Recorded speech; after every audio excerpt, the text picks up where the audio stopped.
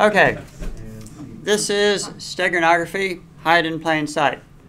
So to get things started, here's two images, Terminator 1, Terminator 2. They look the same. Yes? Yes, no? Yes. They look the same. One of them has a secret message in it. Can you tell which one it would be? One on the left. The one on the left. Well, that's one possibility. Now, let me show you something else, just to show you that I'm not pulling your leg. There's a, oh, it's not in the field of view. Let's drag this over, and let's see.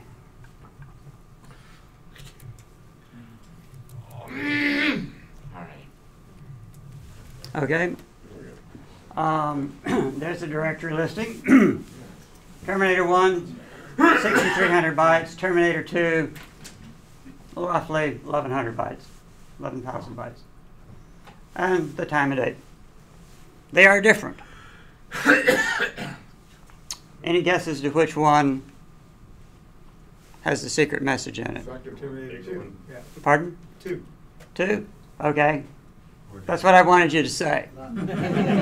Because I specifically rigged it so that it would look that way. Oh, it's got a secret message in it. It must be the bigger one. Right. It's the secret message in it. It's the one with the later timestamp. No. In fact, it's actually the first one. And Compression? Pardon? Different compression? The program I used to create the one with the secret message does some tricks and does some compression on the side.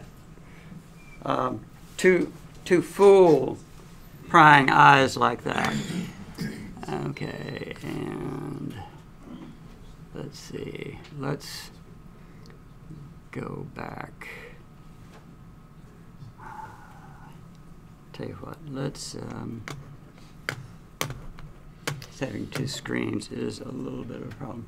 Okay, there's my cursor. And let's back it down a little bit.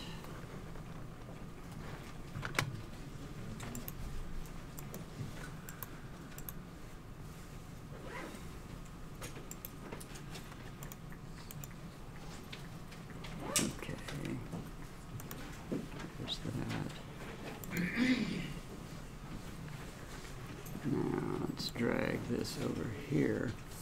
I used a program called StegSuite to put the secret message in. You open it. Oops. Is that a commercial program? No, this is free software. What's the program called again? StegSuite. StegSuite.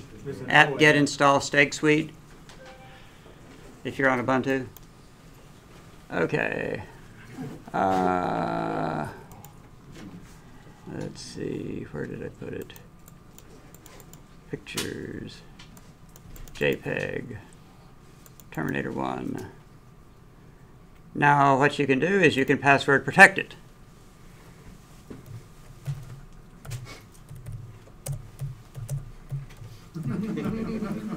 Yes, I'll be back. You can embed it or you can extract it, and we hit extract, and it says the secret message is send lawyers, guns, and money. Any problem can be solved with those three in combination. But yes, this is how simple steganography can be. Have a nice GUI. You can type in you can have a password that's required to be able to take it out, and you can't tell which one is which. Which one is the prying eyes can't easily discern it because it's smaller than the original, so that, and I fudged the dates to make it look that way. But that's the general idea. And if steganography is proof that seeing is not necessarily believing. So did you fetch the timestamp as well? Well, what I did is I took the original and then copied that after I had made the steg file. I copied the original to another name, deleted the original, and then moved that copy back to the original name, so that it had a later timestamp. Yes, sir. Say I used that to embed copyright information in photos I wanted to publish but not have stolen. Mm-hmm.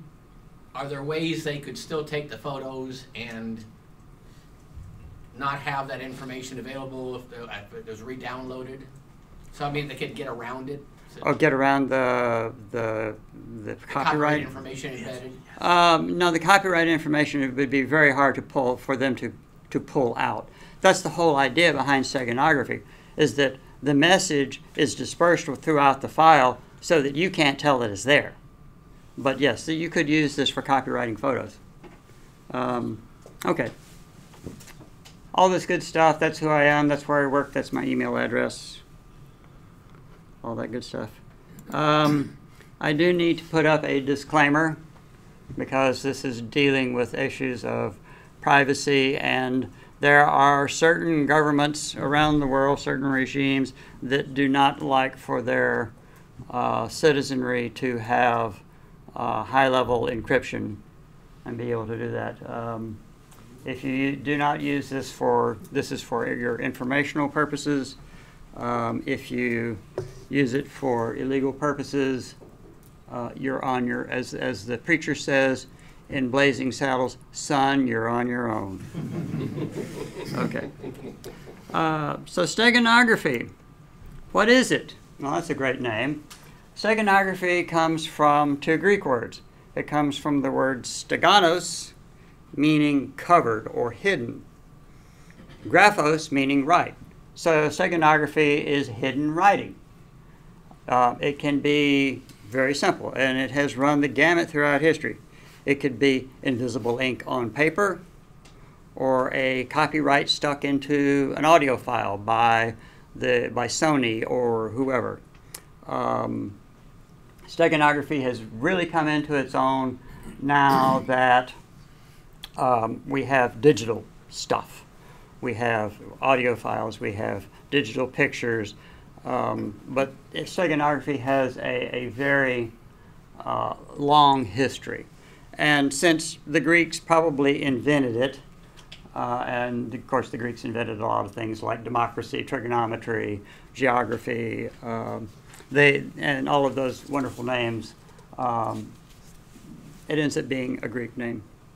So, here's a good question for you. Why would you want to use steganography over encryption? Well, encryption takes a file, say, a file of text, and turns it into ciphertext, which if you plot the frequency of the characters by how often they occur, it's a flat line. So you can't tell what characters are being used more, and use that to break the encryption.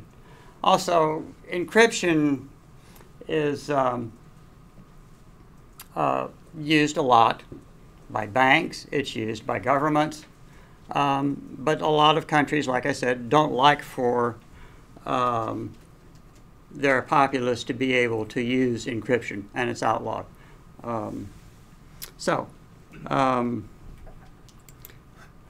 Why would you want to use steganography over cryptography alone? Well, it's pretty obvious if something's been encrypted, because it looks like junk.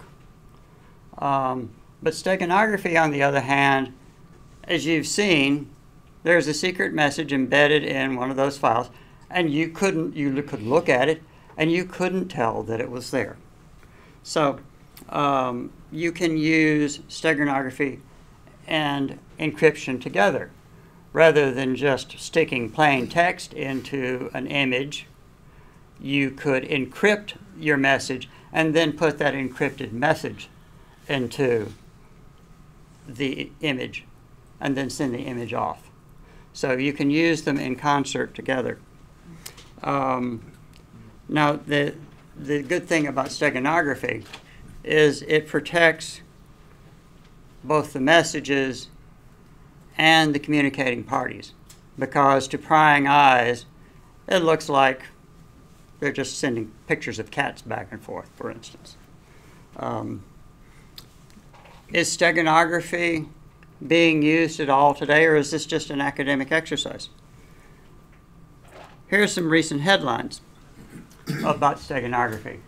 January 24th, 2019, a joint report from 2 groups looked at the techniques used by this malvertising operation, and they're now using poisoned images hidden by steganographic means.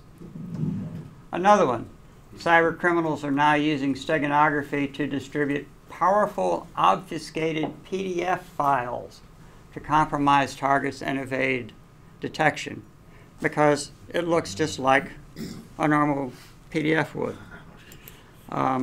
Here's another one. February 8th. Cyber criminals are now distributing this particular ersniff malware through Office documents with PowerShell scripts to bypass normal detection. So yes, steganography is being used more and more. It's now fallen into the realm of cyber criminals. So it's going to be used even more. Let's look at a little bit of history of steganography. As I said, steganography is based on 2 Greek words. So the Greeks probably invented it before anybody else. One Greek ruler, Hestius, had a method for doing steganography. When he wanted to send a secret message, he would take a slave, shave his head, tattoo the message onto the head of the slave, and then wait for the hair to grow out, and then send the slave over to where he needed to go. The slave gets to where he needs to go, presents himself, his head is shaved, and they read the message. Now, this is going to be slow, but things moved slower back in ancient Greece than they do today. Pardon? You can't reuse them either. Well, that depends on how big your message is and how big the head of the slave is. But the slave, what they would then do is they got a slave with a shaved head, so they tattoo the reply on, wait for the hair to grow out, and send it back to the sender. That works. Like I say, it's a bit slow, but things didn't move at necessarily a fast pace in ancient Greece like they do today. There's another interesting stego method that was come up with. The Greeks, of course, and the Romans, and the Egyptians, they didn't have paper. They had parchment and vellum, but that was expensive, and they used that for only important stuff. Well, what they had were wax tablets, and the wax tablet was basically a flat piece of wood with a case around it that they would fill with wax, and they would write on the wax and do whatever they wanted with it. And they were very reusable. They were very recyclable, because you just put it out in the sun, the wax gets soft, and you buff it up, and you're all set to go. Now, what one ruler decided to do was on that plank, he cut a message into that plank and then built the frame around it, filled it with wax, and now the message was completely hidden because it was covered by the wax. So when it got to the sender, it got to the recipient, all they had to do was break the wax off and read what was on the plank. The Chinese also had steganography. Now, they had silk, and what they would do is they would write the message on the piece of silk, encase it in a ball of wax, and then the slave or whoever would swallow the ball of wax. Now, I leave it to your imagination as to how they got the wax ball back. There's at least 2 methods. Yeah, I thought, yes, I know of at least two methods, but my research wouldn't tell me which one it was. Yeah, I couldn't find out what the preferred method was. I know if I had to swallow the bloody thing, I know which one I would prefer. But anyway, steganography, as you might imagine, is very popular in war, and it's been extensively in war. For example, in the American Revolution, the British and the Americans used invisible ink made from various different substances to transmit messages back and forth. And they used naturally occurring stuff like lemon juice, milk, and urine. You put those lightly over a flame and they will turn dark. And if you saw the movie National Treasure, they show that sort of thing. So that's one way to do it, using natural chemicals like that. But with time going on, they got much better at generating inks and developers that you could write the secret message in and then swipe something across it and reveal the secret message. So there was this big arms race, if you will, between trying to develop the ink and the developer and the counter ink on both sides. Now in World War II, the Germans, being very good at photography and chemistry, came up with the idea of microdots. They would take the piece of information and successively shrink it down to the size of a period, put that on a seemingly harmless piece of paper, and then deliver that by whatever mechanism. A quote from J. Edgar Hoover about microdots: he claimed it was the enemy's masterpiece of espionage. We didn't know about it until a tipster, a double agent, said, "Watch out for the dots. Lots and lots of little dots." But once microdots became known publicly, they were used a great deal in spy novels and spy movies during the 50s and 60s. Another example of steganography in war is what are called null ciphers. Null ciphers encrypt messages inside of plain text. It's hard to determine that there is a real message hidden inside it because it looks just like ordinary text. I have an example for you. Up here at the top. Fishing, freshwater bins, and saltwater coast rewards anyone feeling stressed. Resourceful anglers usually find masterful leapers fun and admit swordfish rank overwhelming any day. It looks like something out of Field and Stream, but yet there is a special message encoded in it. If you take the third letter of each word from the message, and I have it bolded and underlined, you get the secret message: send lawyers, guns, and money. It looks normal. It looks like plain old text. Like I say, it looks like something you'd see in Field and Stream. But we've not used anything fancy digitally. We've not used any kind of heavy algorithms. But we have managed to encode within ordinary text a text message that is important. Once Governor Schwarzenegger sent the California legislature a letter telling him his displeasure over some legislation, and it was all a line left on the margin, but if you read the letters vertically in that first column, it said F-U spelled out. Yeah. There's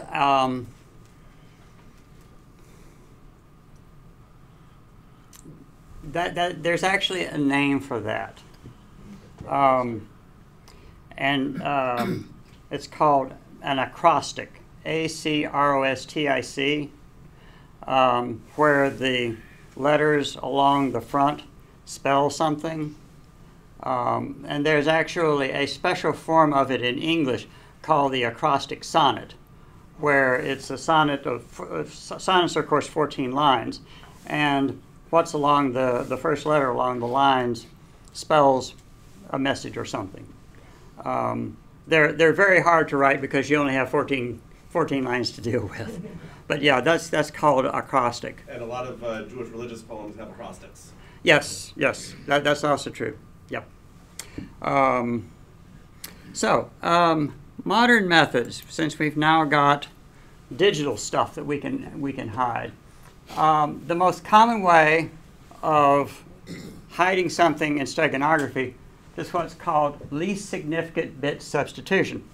It turns out the human eye is rather insensitive to minor variations in pictures. Most pictures are encoded on 255 bits. On 8 bits, which gives you 256 possibilities. So they will use that last bit, the low order bit, to change it throughout the word file, the sound file, the picture file, to encode the message. It alters it, but not really that much that we can tell, as you saw by those two images. I have an example. Here's just a bit stream from a file, and I've underscored the least significant bit in there. Now, what I'm going to do is I'm going to encode the letter G in that stream. And now you see what I've changed. Now, it turns out that I've only changed half of those least significant bits to encode G. So that ends up being really, really minor, because I'm only changing the least significant bit, and I've only changed half of them. So you can use the LSB technique, the least significant bit, to encode stuff. And you're saying half because they were already set. They were already set to the right. They were already set to the same value as the encoding for G.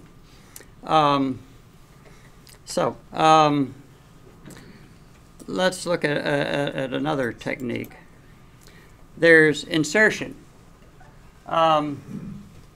Anybody ever looked really closely at a PDF file? Okay. But at the very start of it, you have a magic sequence that identifies it as a PDF file. %% PDF and a version number. And then at the very end, you have %% EOF. That signifies the end of it. So your PDF viewer looks to see at the very beginning, yeah, this is a PDF file, and it keeps reading until it hits that %% EOF and doesn't read any further. So what you can do is hide something at the end of your PDF file, and your PDF viewer doesn't know any different because it only reads as far as the EOF, but you can hide stuff after it. If you look very carefully at a PDF document, you'll find that there are beginning and ending regions within the PDF file, and you can stick stuff in there too. There is a modern day equivalent of invisible ink. Create your document in whatever document format or program you happen to like, LibreOffice, OpenOffice, Word, whatever, and make it double spaced. Put your secret message on all the even lines, then go back and change the character color from black to white. So now you have masked out your secret message. Somebody reads it, they just see a double-spaced document. A modern-day equivalent of invisible ink. But yeah, you can insert stuff within documents. But PDF is a good example of how you can hide stuff by just sticking it at the end. Another technique that's pretty good is you take the original document and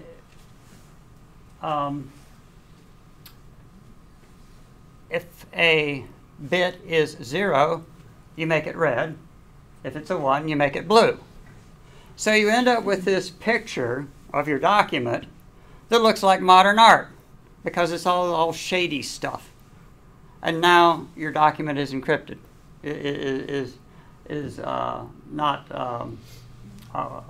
Has been steganized, and it looks just like a piece of modern art. There's another interesting technique.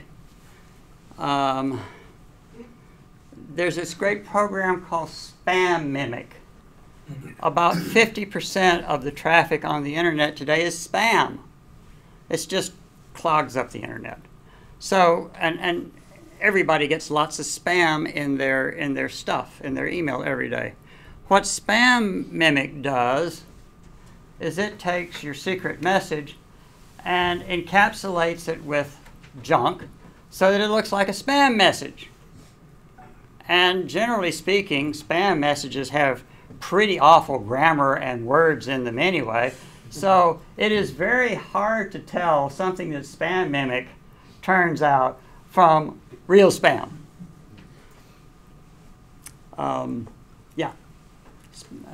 Try Spam Mimic, just Google for it. Some programs that do steganography. StegHide is a fairly old one, and it uses quite a few. It uses both picture files and sound files, and it uses the LSB technique of flipping the least significant bits on and off. There's the basic syntax. You want to tell it, StegHide, I want to embed my my file that I want to encrypt and the image that I want to put it into. And it will ask you for a passphrase. You don't want to put a passphrase, you can just hit a carriage turn. But that passphrase will have to be known by the recipient so that they can decrypt the file.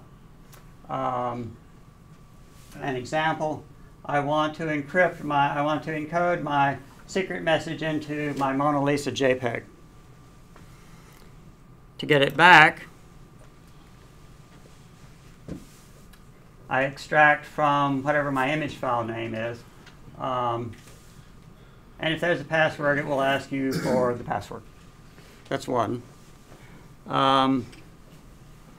Does anybody remember Cicada 3301 from a while back? This was a hunt game that was going on across the internet. This group called Cicada 3301 would post clues, and you would try to solve the clues, and each clue would point to the next clue. They used a program called Outguess. They used Outguess, which is free software. It came from FreeBSD. That's how they posted their first challenge, was using the Outguess program. Now, Outguess is really clever. Outguess looks at the file that you're going to put the secret message into and tries to figure out how much you can put into it. And it uses some clever techniques so that you can't really statistically try to run some analysis on it and determine that maybe there's a steganographic file in there or not. According to its author, which I'll talk about in a minute, Outguess is considered undetectable. At least that's what he claims. I'll have a little bit more about that in a minute or two. Outguess, whatever file you want to put it into, the image name that you want to put it into, and then the output file. You can, of course, give it a secret key that you want to apply to it to increase your security. There's an example. Outguess, my secret key is Gorgon. I'm going to put this text into the Mona Lisa JPEG, and it's going to go into new Mona Lisa JPEG. When your recipient wants to decrypt it, pretty much the same thing. Outguess, the name of the key, and I'm going to read the JPEG file, and I'm going to stick the secret message into the secret message file. Now, we've seen an example of one GUI program. We all like GUIs. Who doesn't? There's another one called StegGUI, and it's a front end to StegHide that allows you to encrypt, put a secret message into a carrier file. And it has an interesting feature that it embeds a text editor in there too. There's a new one on the scene that looks very interesting and promising that I played a little bit with, called Dark JPEG. It's actually a web application.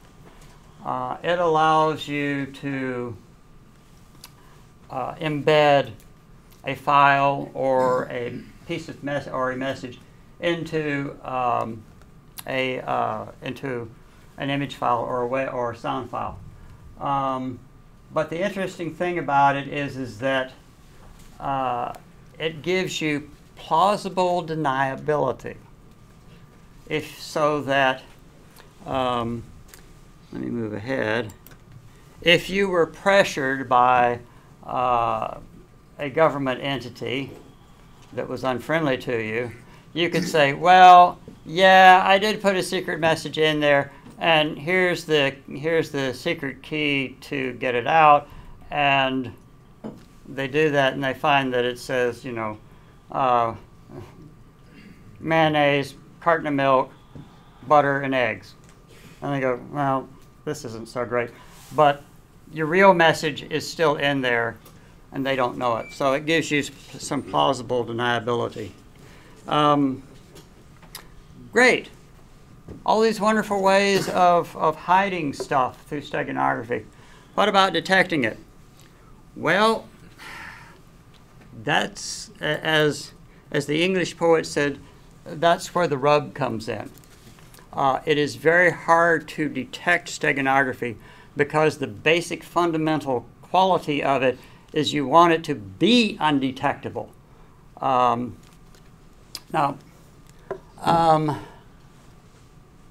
you may be able to detect, I don't have slides for this, but I'll talk about it real quickly. You may be able to detect steganography through indirect means. For instance, let's say that you're given a forensic image of a disk drive and you start performing a forensic analysis on it, and you find in the pictures directory there are all of these pictures of the same cat, but they all have different sizes, and they all have different MD5 checksums. Well, that's a pretty good clue that something bizarre is going on here. Why is it that all of the same picture of this cat is all different sizes and have different checksums? Well, that looks pretty bizarre. By the same token, if they have installed steganographic software, in particular if it's a Windows system, there are going to be lots and lots of footprints that they have done it. There will be registry keys. There will be link files. There will be pointers in iocache.db. If they have done this on a Linux system, there will be traces in the app directory. If they're using RPMs, there will be stuff stuck away in the yum cache. As far as executing it goes, there will be traces of it being executed in the last file on Linux. So there are indirect ways that you can tell that somebody has been using steganography. But actually detecting it, well, like I say, that's a difficult problem because the goal is to not be detectable. So cryptanalysis, it's pretty obvious when you've got something that's being encrypted. And you know when something is probably being encrypted. We knew that the German High Command was sending stuff to the submarine commanders and vice versa. Okay, no big deal. But knowing that German spies in the U.S. during World War II were getting secret messages, that was much harder to detect.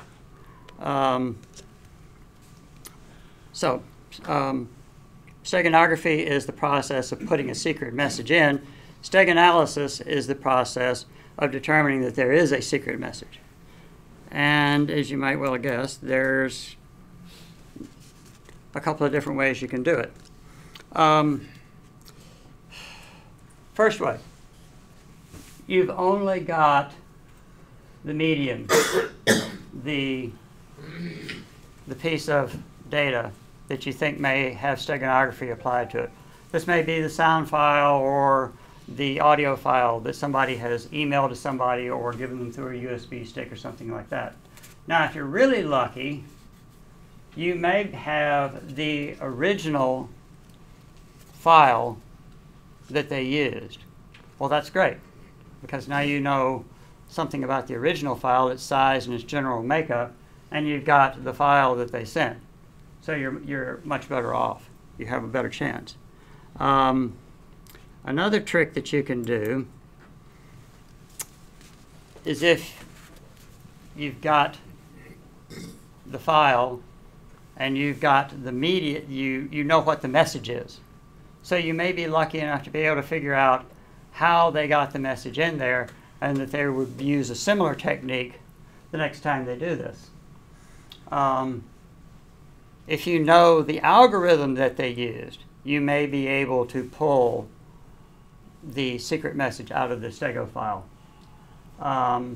Another trick is if you know the technique, you can put a message into a file and see how it's different, and see, oh, okay, I now know how this known message got put in.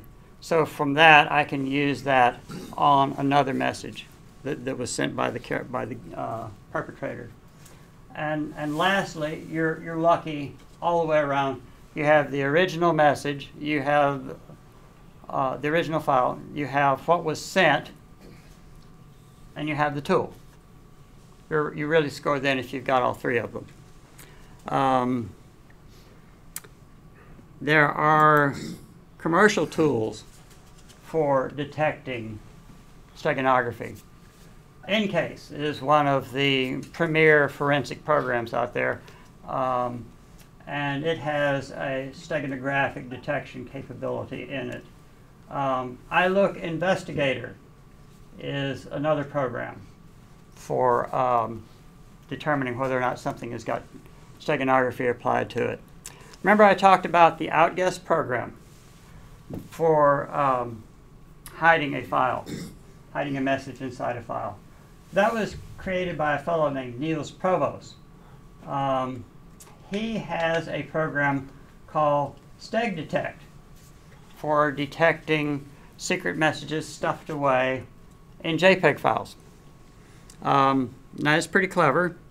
It uses statistics and statistical methods to determine whether or not there's a possibility of a steganographic method used on a file. And as I pointed out, Provost also created Outguess, which was used by Cicada 303 and is a steganographic creation program.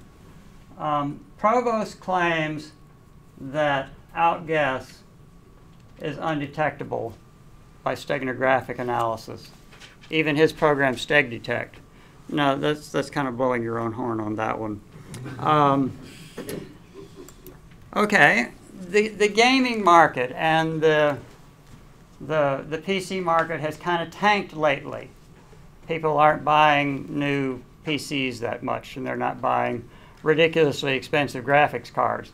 So there's currently a glut of graphics cards on the market, which is great because you can use those GPUs for other things, like determining whether or not there's any kind of steganographic nonsense going on in a file. You can buy numerous graphics cards and do all sorts of wonderful stuff in parallel for doing statistical analysis. There are quite a few papers on this out there right now using GPUs to do this rather than supercomputers. It is still somewhat in the very early stage of use. For instance, it is what I call in the DIY, do-it-yourself, and the WIP, work in progress stage. If you go out there and look for this kind of stuff, you'll notice something, that the countries where this kind of research is going on happens to be countries that are fearful of their citizenry using secret techniques to communicate, like China, and oddly enough, Britain. Yes, the British are doing lots of research in this area. It's no surprise to me that the Chinese were. The Chinese have banned encryption. So that leaves, if you want to do secret communication, steganography. So they're really big into using GPUs to look for this stuff. Another way for detecting steganography, StegExpose. It works on portable network graphics and bitmap graphics. It will do a whole directory at a time. And what it does is it gives you a statistical probability that there is steganography used in a file. A new one that has recently come out that's open source for steganalysis is Alethea. Haven't had a chance to play with it yet. Here is a nice link on GitHub for all sorts of steganographic tools for doing steganalysis. Yes, sir? No, I'm just pointing. Oh, okay, okay.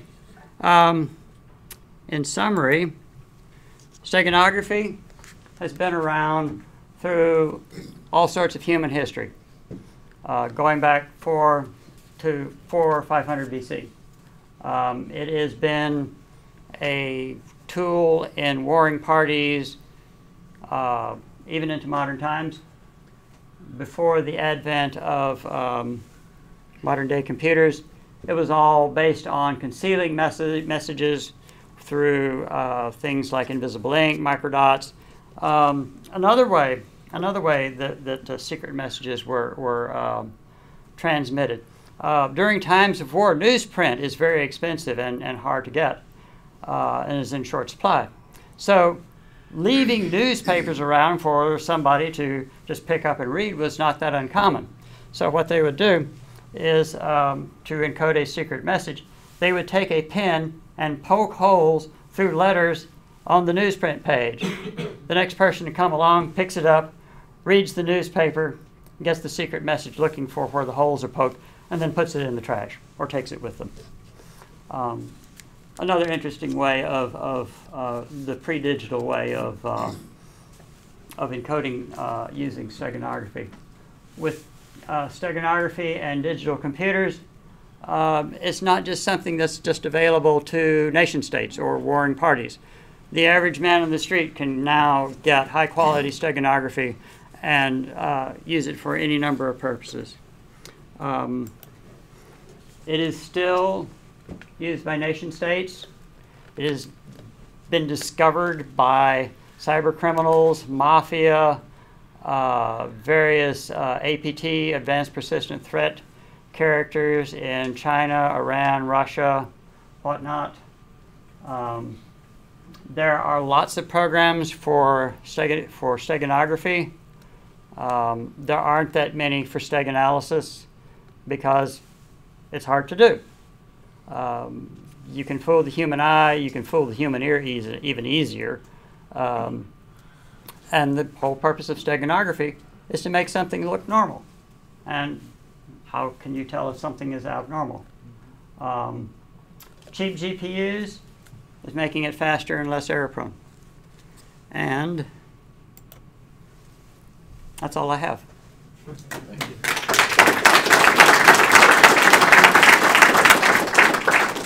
Questions? Questions. Yes, sir. So all of these techniques are susceptible to corruption, though. So if you take the JPEG and you re-save it, then your steganography has then been wiped. Or Yes. any of them doing well, okay. For along those lines, If you encode something into, say, a JPEG specifically, and then you turn it into a PNG or a bitmap, and then turn that back into a JPEG, your message is gone. Right. That's because JPEGs are not lossless. But yeah, that's one way that you can get rid of the message, or somebody can fog the message up Right. in transit. But yeah, it is not perfectly lossless. You had a question, sir. Yes, sir. So I know that a lot of high-end color printers put a yellow dot pattern down the middle of their prints so that, you know, if you print money, the Treasury can find it. Are any of these, or do any of these actually encode a message that is retrievable by scanning it? I don't know if I'm asking. I know what you're asking, and I don't know that to be a fact. But along in a similar fashion, I used to work for Xerox Corporation. That's how I learned that. Okay, I used to work for Xerox, and at the government's insistence, they did something with the print with the xerography.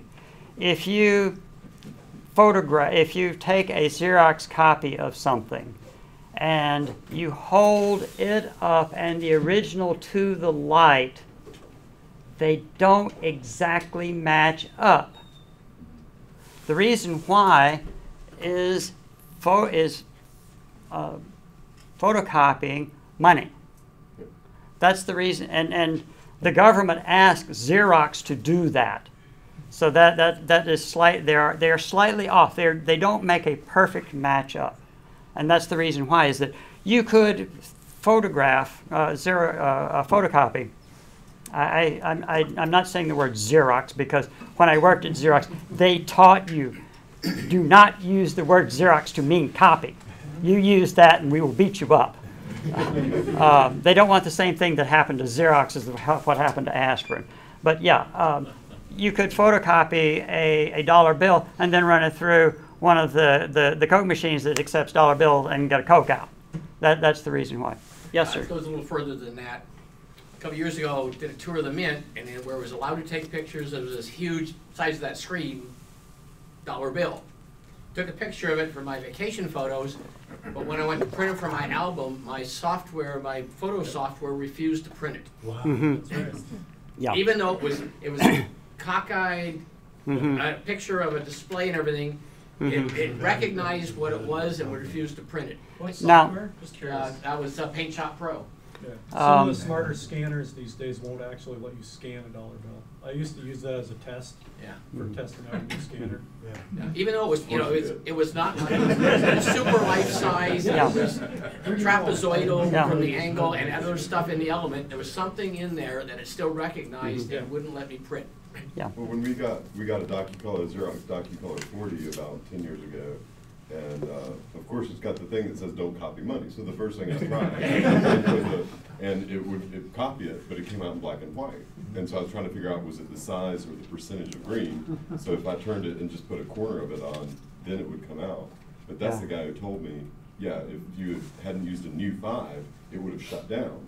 Yeah. Because it had an image of all the currency at time of manufacture. And he's the one who said, watch this. And he had a blank color copy. We went over to the light table, and he's got the loop, and he's like, look, there it is. And there's a pattern of yellow dots right down the center. Yeah. It's got the serial number and the brand. See, this must have been built into the software to recognize what I was bringing up as an image to edit. Yeah. Yeah. Yeah. There's yeah. You can Again, look up more those dots steganography. Online. There's actually, it's like Yes, a sir. QR code. Yeah. Are you familiar with Digimark photo protection? That's I've heard. watermarking, yeah. This is for watermarking photos, and that's a.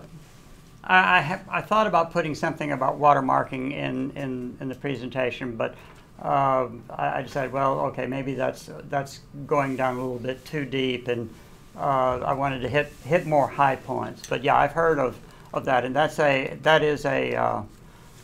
is putting a digital watermark on photos, sound files. Sony's notorious for that. Is there an open source free software version? Because Digimark is fairly pricey if you got a lot of photos to do. I don't think it's that I don't think it's that expensive. I remember it was like You have to 20 license But- based on how many photos you're doing. Yeah. And I But, think but, Photoshop has it as an option or something, but, Yeah. but I'm But, curious. it's an option, but you can't use it unless you subscribe. Right. but you really don't have to, but you don't really have to worry about paying for it if you want to use something like Stig Suite. And you could put in a copyright notice with that. But then again, the minute they copy it and they recompress it or change the size, if it's gone, how are you going to prove that? Well, They took it, yeah. yeah, it's Yeah. it's not perfect, but the question is how are you interested in catching 90% of the people, or are you interested in catching all of them, or how far down the rat hole did you want to go? Yes, ma'am. I'm just interested in how you're applying this from a security operations perspective, in terms of detection, response, and analysis. What are you seeing in that regard? Again, it's the example that I gave you, Yeah. where you're given a forensic image and you start probing it, and well, the most likely cases is going to be a Windows PC, and you look in the directory, their pictures directory, and you find all of these photos, all of these image files that are essentially the same looking, but they have slightly different characteristics. And you can look at the properties of the individual files, for instance, how many pixels by how many pixels, and you see, well, they're basically all the same in that characteristic. The properties of the, click on the properties, and that will tell you that kind of information. But they're all the same, they all look the same, but they're all but they're not the same size, they don't have the same MD5 checksum. Why is that? And then you start looking around in other places, and you start seeing that they have put steganographic software on that through looking at the registry keys. But mostly what you're trying to do is you're trying to establish that some kind of malfeasance has happened in the first place. Because steganography is very hard to say, well, okay, this is the secret message inside there, or they've encapsulated an image inside another image. You mostly want to make, you're at the process of e-discovery where you're trying to establish that something has gone on.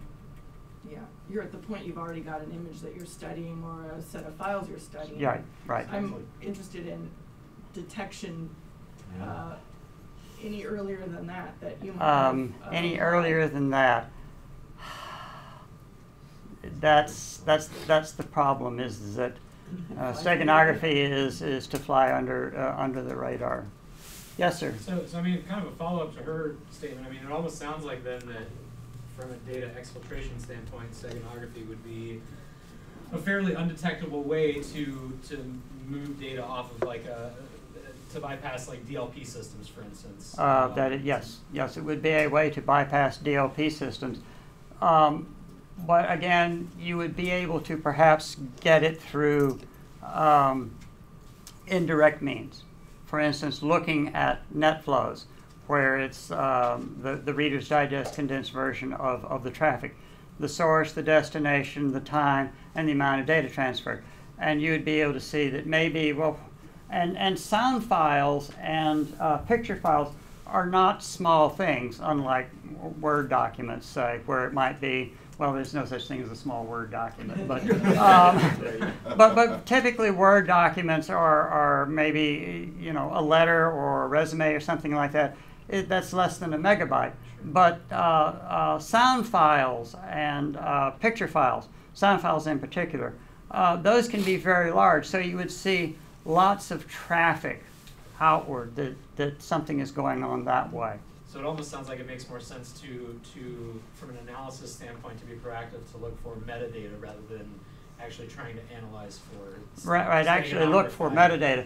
Now, all of these files, like JPEG and PDFs and all of that, all of those have a very distinctive header in them that says that this is even though you may take a JPEG file and rename it to gorgo.txt, it still is identifiable to the operating system and the applications that this is really a JPEG file.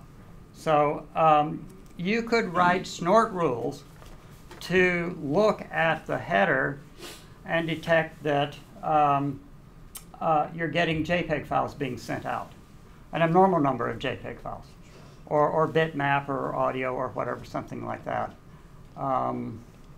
You basically an indirect technique.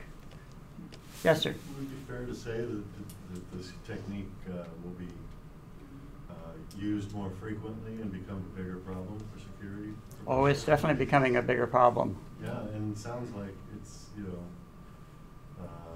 so undetectable, it's so difficult to analyze. It's so difficult, and because using something like not Steak Suite, Alethea, where you would get a probability that there's something hidden in it, because that's what you're looking for. By having that higher probability, you think, well, okay, there's something bizarre going on here. Maybe we need to have Fred go over and have a conversation with Fred over in accounting to explain why he's suddenly able to afford a Lamborghini. But yeah, it's becoming a much more difficult problem for security, and as this gentleman was talking here, as a way to bypass DLP. You had a question, sir. It seems like if you use, like now, it's expensive, but if you use 2 layers of steganography, or combining encryption and steganography, you can really screw up statistical detection techniques, I should think. Yes, the combination of the two, of first encrypting a file and then hiding that encrypted file inside of some sort of stego image. Yeah, that becomes a very hard problem. Of course, it's expensive in terms of your messages have to be short, or you have to have huge files to embed them into. Well, and in the case of huge files, that's going to show up in your network statistics. Now, as you mentioned, your message has to end up being rather short. That gets into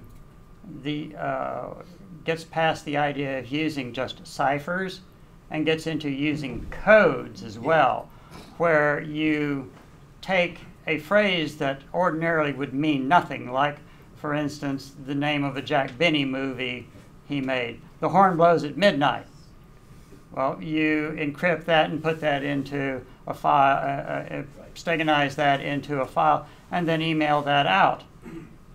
What does the horn blows at midnight mean? Well, it means something to the person on the other end, but even if you could extract it out, it means nothing to you. Send it in Navajo.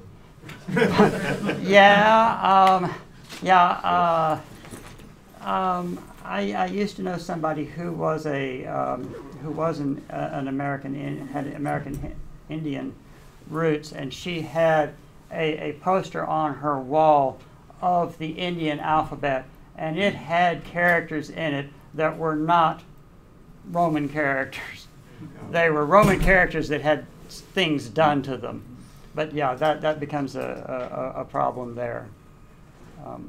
Yes, sir? But to the perspective of fighting against this kind of behavior, this is more of an evidentiary problem than a detection problem. Yeah. Right, because the rate of data inside any steganographic message is, I mean, the message is much smaller than the carrier. Exactly, and that's what you were asking about, was how do you detect it? And really, it's not so much detection as it is e-discovery, where you're looking for the presence of some kind of malfeasance going on. And the volume and quantity of photos and imagery that is being exchanged is already extraordinary and going through the roof. So I don't even think, from a DLP perspective, you can spot it. Yes, sir. That was my follow-up question about Digimark. One of the things that they do is they, once you add their watermark to your photographs, they periodically scour the big photo sharing websites, and if they find photo with your watermark, they let you know, and then you can take action. So I'm curious, like, how are they doing? Like, what if you wanted your steganography to be detectable, like they're doing? I assume. How would you do that? Oh, that is a very good question. How would you fake steganography? Oh, well, okay. What you could do is you could do it. You could do it stupidly. Okay. For the, well, it's invisible to the human eye apparently, but they somehow know how to look for it and be able to detect when your photo has been used or tampered with. The watermark is not hidden. The watermark itself is not steganized, to my knowledge. I thought it was some sort of plain text. Yeah, I don't know. I've not really looked into the watermarking area of it really well because I don't have that problem.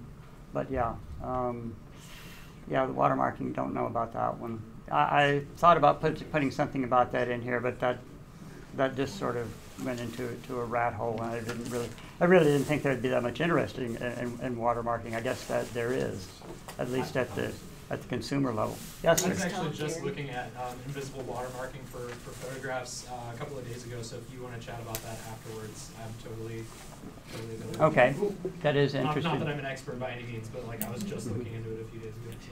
Yes, sir. So, has there ever been a case of an executable being put into steganography or launched once it's opened up?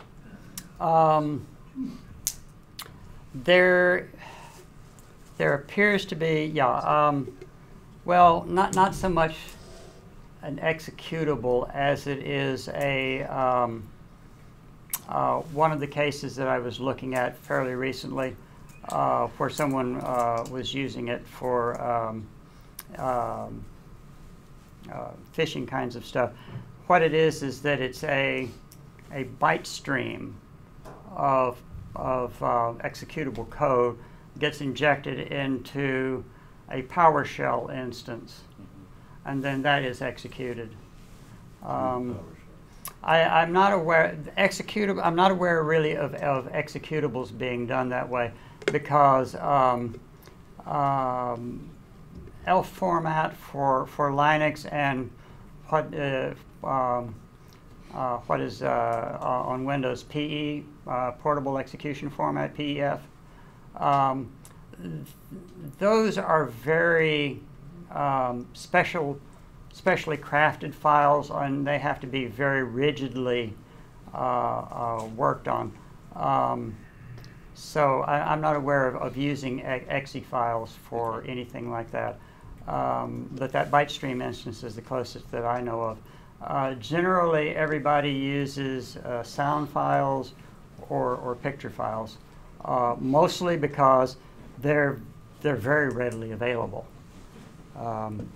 Those pictures of the Terminator, I just sucked off those down from the register.uk, because I know that they like to do, I know they use that particular one a lot for whenever they're talking about what they call rise of the machines taking over. So I thought, well, that's a good one. It's small, and I can use that one. I'll use that one. Yes? I know the average user is just going to do a, oh, well, picture that's easily, but does that have something to do with the fact that those formats have a lot of looseness in them? There's a lot of zeros, they're easily compressed, there's that's true. Lots of spare space. Yeah, there's lots of spare space. For instance, oh, let's see, which one format, GIFs. Yeah, GIFs use internal compression, so they compress stuff out. You saw the trick I used where I fogged you over by using compression on the destination file so that it looks smaller than the original, and you would bypass that one and go for the second one and figure that it's bigger. It's got to have the secret message in it. So that's one trick that you can use. And like I say, there's all most of these programs, like PDF readers, they only look for what they know to look for. So you can put stuff in there and hide stuff that way. Yes, sir? Many years ago, you used to transmit images over the internet by encoding them in, going from the code in the picture to a text code. Mm-hmm. And typically they were split up into many parts, and you had to, I think if I recall, it was UU encode and UU decode. Yeah, there's that. If you did that, would that preserve the secret message? That would probably preserve the secret message. Yeah. Well, okay, along those lines, and being able to transmit stuff across slow internet lines, because in lesser developed countries, they do internet over ham radio. Oh my God. Yeah, they do actually do internet over ham radio. There is this wonderful Unix utility and Linux utility too, called Split. What you do is you have a big file that you want to transmit, but you don't want to transmit it, but you've got slow lines for whatever reason, like internet over ham radio. You use Split, and you can split it up into however big you want.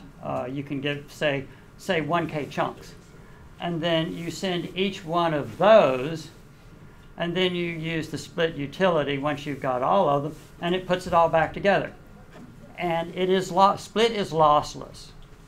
Split is lossless. So if you wanted to do something like that, yeah, you could do it that way. And the nice thing about Split is that if somebody didn't get one of the files, you can send that file again. So it's sort of like having TCP, where you've got acknowledgments for what you've gotten and what you haven't gotten, and retransmission, but it's at a much higher level because it's now at the protein level, rather at the DNA level, rather than at the machine level. But yeah, the Split is lossless. I've used it for other things where I've not been able to send something that was too big, and I cut it up, and it is lossless, because what I would do is I'd do an MD5 sum on the beginning file, and then once I got everything reconstructed, I'd do an MD5 sum, and the checksum and the MD5 sums were the same. So life is good. Life is good. So Split is lossless. But as I mentioned, some formats are not lossless when you transform them into another image and then turn it back. JPEG to PNG back to JPEG. Your steganographic message is lost. It's gone. There was a question back in the back. Yes, sir. Is there software for PDF? So if I'm selling like a digital PDF and I wanted to uniquely identify the purchaser? I'm not sure. There is a fellow on the internet named Didier Stevens, D-I-D-I-E-R Stevens. He is a master of knowledge about PDFs. Google for him, and his website may have some information on that. He has a lot of stuff on his website about forensics on PDFs and being able to pull information out of PDFs. So I would give his website a try, since he is he knows more, probably knows more about PDFs than Adobe. DDA Stevens. Like DDA, it's like a French spelling. It's a French spelling. D-I-D-I-E-R, Stevens. Yeah, I've used some of his PDF programs, and he's a master of PDFs. Other questions? Yes, sir. You sort of mentioned it in passing, but this being able to detect steganography in audio, it's like our eyes can't see it, the ears can't hear it either. No, in fact, ears are worse than eyes. Yeah. For instance, internet radio is typically done over UDP. So you lose a couple of frames in that transmission over UDP. Your ear can't tell it. Okay. Most people's frequency response cuts off somewhere around 4,000 to 5,000 hertz, and everything above that is just harmonics. That's why we can get away with having these things that don't have really good audio quality speakers in them because our frequency response of our ears cuts off, starts dropping off above 5,000 hertz. Human speech is somewhere between 30 and 300 hertz. If you have it used to be that if you had a really good sound system and a really good recording, and you put on the 2001 album where it starts out with Also Sprach Zarathustra,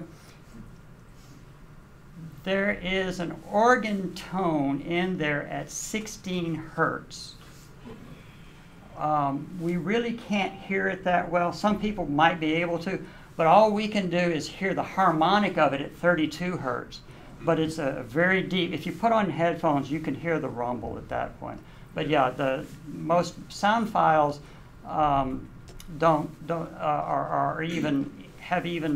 we worry about fidelity on those even less than we do audio, video files.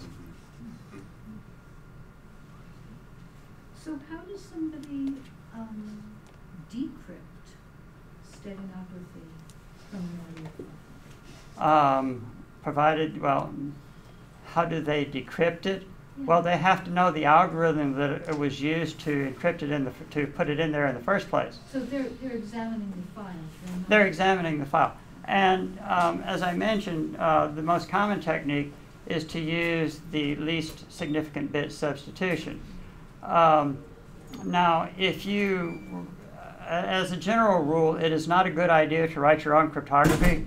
It is also a good idea not to write your own steganography, because if you just took a video file and encrypted and steganized your input, where you went through and just changed the least significant bit right down the line, that's going to be kind of silly. Because that's going to be fairly easy to recognize, relatively speaking. So what these steganographic programs do is they have an algorithm by which they scatter the LSBs that they've changed throughout the whole file. And if you don't know that algorithm that they used, you can't get it back. And different steganographic programs use different algorithms for hiding it. So although you may be able, somebody may have used StegSuite to steganize their message, if they try to use StegHide to get it back, chances are getting it back pretty low because they use different algorithms.